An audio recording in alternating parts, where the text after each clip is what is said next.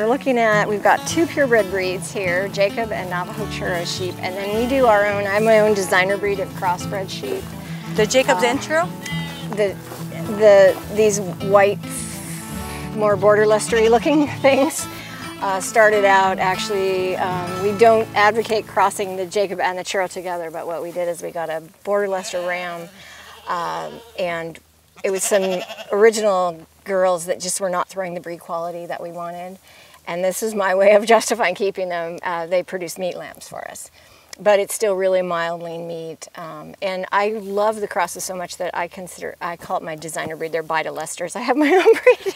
You know what, that people do that though. You can you can they mix do a with little of dogs. this. We talked to a farmer in, Matt DeVader, he farms in Kansas, and he's got Katahdins, and he's got his own little mixture he's got going. Yeah. A little bit more pest resistance here, a little bit more drought tolerance there, a little more cold hardiness, and he just got it's like baking a cake. They grow really fast. So this guy's the same age as the Jacobs, and you can see how much bigger he is.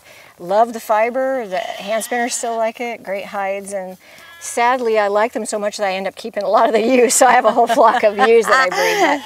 But they're nice. But I mean, what we really do are the Jacob and Navajo Churro, and yeah, again, we don't advocate crossing them because they're both so great on their own. It just does not benefit either breed to do that. I have to tell you, this is my first experience with Jacobs. We have, oh, is it? Yes. So can you tell me a little bit about that breed? Yeah, they're a very old breed. They're named after Jacob in the Bible in Genesis 30, where he makes a deal with his father-in-law Laban to keep all his spotted and striped sheep and goats. And actually, that's the first reference to selective breeding anywhere in written history. Were they really the sheep Jacob had? Unlikely, but it's a nice story, and they did probably come from the Middle East originally. So it is possible. There's some sort of legitimacy to the yeah, I mean, they are a very, very old breed. What we raise here in the U.S. are called American Jacob sheep. Yes. Most recently, they came from England, where for several centuries they were used as like lawn ornaments on the great estates. They called them park sheep. And they weren't all that worried about keeping them pure at that point because they just wanted the decoration with the four horns and the spots. So then they came to this country. There was a couple importations in the early 1900s and then in the 1960s. And what we have today are all pretty much from that. So we have a big enough gene pool.